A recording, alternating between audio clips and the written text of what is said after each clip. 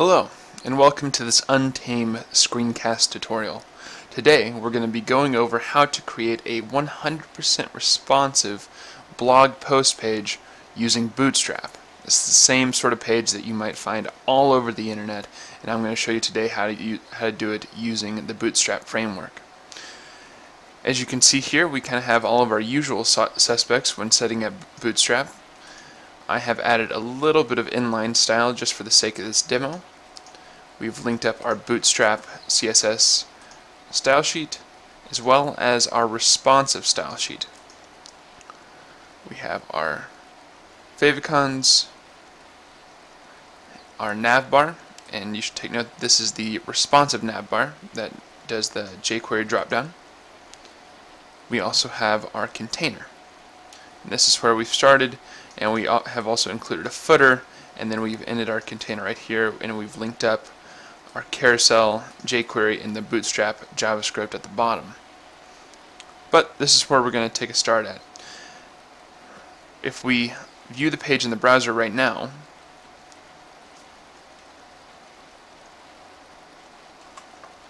what we're going to see is just the bare bones of what we've started with before. Our navigation, and our carousel, and our footer. But we're going to need to nest in some blog posts to make this really run like we want to. So let's get started.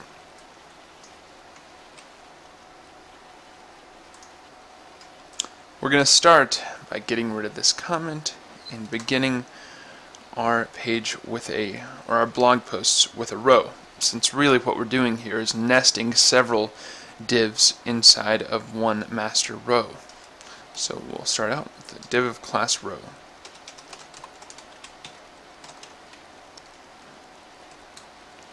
Always comment at the end of your divs so you know what's going on whenever you look at the bottom of the page. Alright, so next we're going to create our posts area, or the kind of the main area, the main content area of our page. So I'm going to give that 8 columns.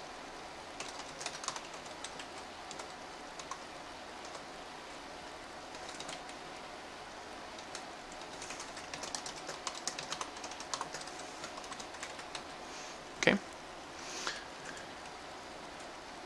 That's done. And then we can add our first post.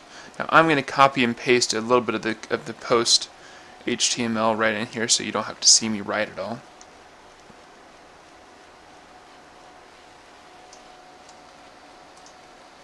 There. Alright, so let's talk through this. We've started our div with a class of post, and we have also included another row. It's important to include another row when you're going to be nesting more divs inside of a existing one. So in this case we're inside of this span 8 area, but you can see here we're also nesting in a 2-span featured image and a 6-span details column. So we want to make sure to nest those correctly and that it all looks right. So let's see what this looks like in the browser. Bring this in and refresh.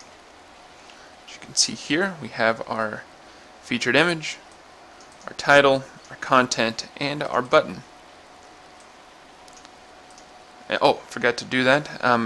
The button is just a class of button with the class of pull right added to it. Within Bootstrap, if you add a class of pull right, all that does is simply float that element to the right.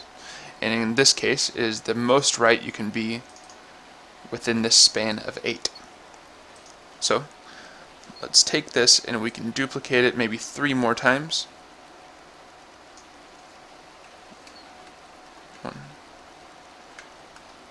There we go. And we'll refresh to see if it broke anything. Nope, everything is still perfectly in line. There we are. Okay, now let's head over to the sidebar and make sure we have that correct.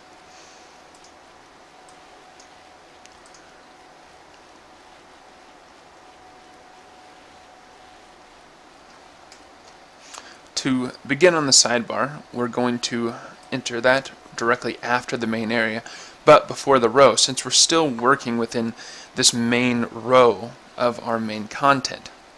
So we'll keep that in mind. All right.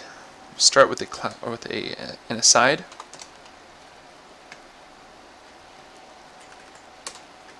And give that a class of span4.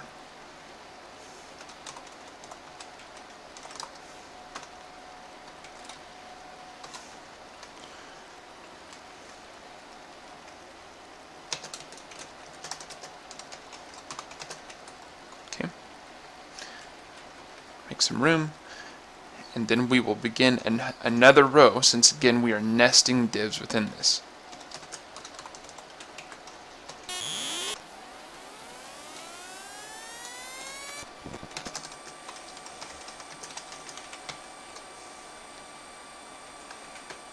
There we are. Alright, and then let's just paste in our first widget.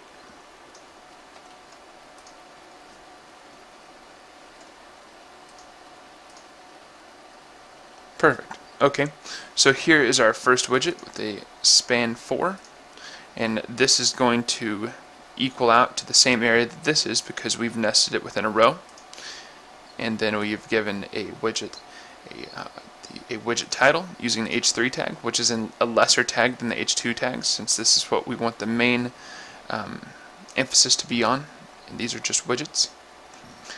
So let's paste in 2 more of these and just see what the full thing looks like.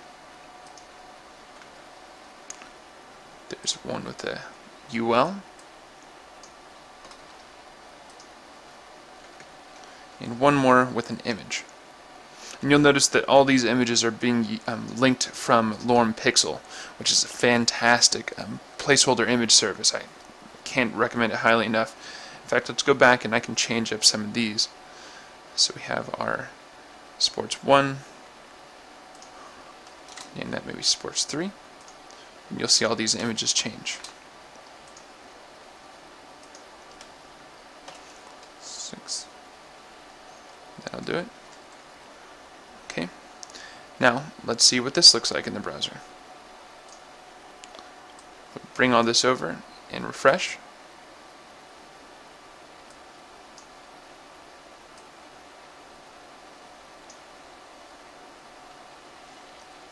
So if we refresh one more time, we can see that we have gotten our images. And also, that everything should scale. So let's take a look at this and see what happens whenever we do go responsive. Go in, it looks pretty good, so that's maybe a tablet. That's maybe a smaller tablet, like a Kindle Fire or a Nexus 7. And then we're down to phone lane. So you can see, our slider still works, all of our images scale, and everything is pretty much exactly where we'd expect it and need it.